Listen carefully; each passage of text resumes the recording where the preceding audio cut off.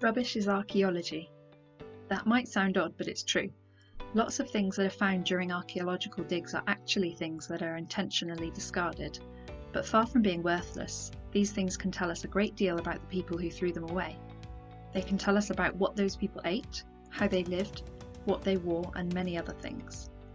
This week it's the second part of the Council for British Archaeology's Festival of Archaeology, and we are thinking about common archaeological finds, what they are made of, and how long they usually survive in the ground.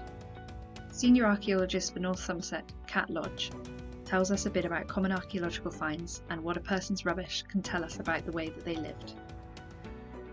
Archaeology is all about people, and the remains they've left behind can help us to understand what life was like in the past. The definition of archaeology is the study of the human past through material culture or remains. We can tell a lot from items that people have discarded or lost, and in some cases what they've buried as offerings to gods for good health or harvests.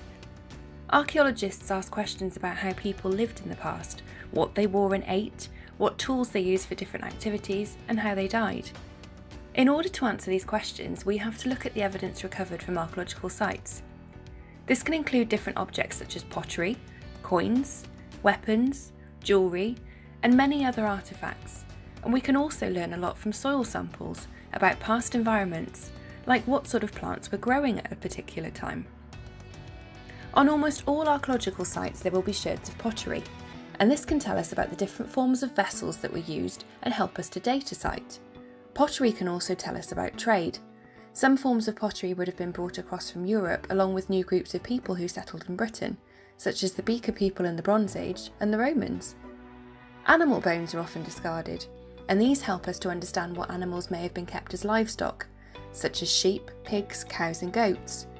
Most of these animals would have also been used for their meat and skins, and we find evidence of this through cut marks on bones or the tools used to remove those skins.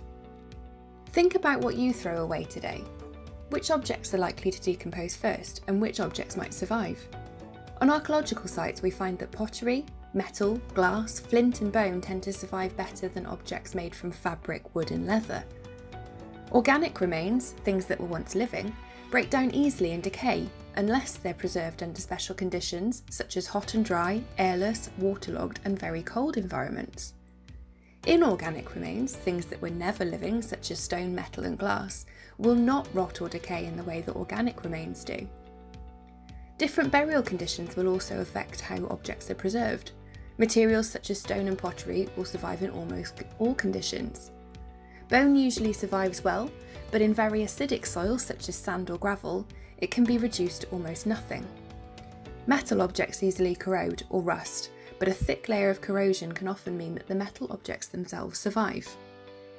The things that people left behind in the past can survive in the ground for a long time depending on what they're made from. But what do the things that we are discarding into the ground in the present day say about us? Do most of these things rot away, or do they stay the same for hundreds of years, hanging around in landfill or causing problems in the oceans? This week we'll be setting you some challenges to explore both common archaeological finds and also to think about the things we throw away today, what they are made of, and how we can reduce the negative impact our waste is having on the planet. Join us from tomorrow and for the rest of the half-term week to see what challenges we have set for you.